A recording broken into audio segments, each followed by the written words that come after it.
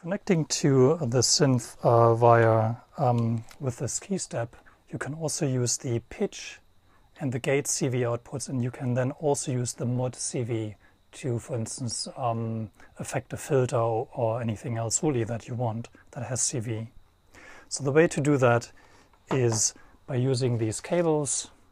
So these cables here, they came with the Keystep.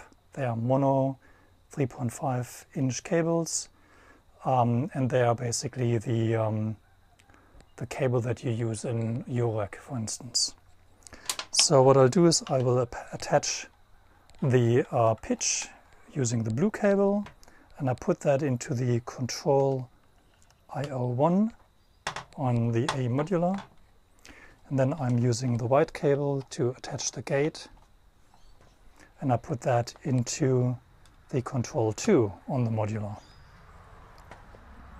This black cable here is the power cable for the Keystep, so it's a bit in the way. So now it's not MIDI, so you can't really use the bus anymore. You have to then patch the control IO into the CV. So I have done this here. So this little cable goes from the control 1 IO straight into the CV on the second oscillator, which that corresponds to the blue cable. If I wanted to open the envelope, I have to change that too. So let me just quickly move this around so you can see. So here I have to take that away, and I have to use a long cable to go from my gate on the envelope to the control 2 on the master module. It's over here. And using this method, I can now play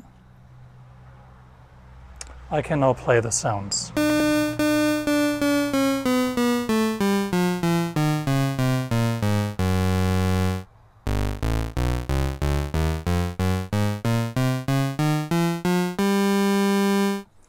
And because now I'm using the CV input method on the Arturia, I can actually use the pitch strip to affect the pitch, which doesn't work on MIDI for some reason, but on CV it works. So that sounds like this.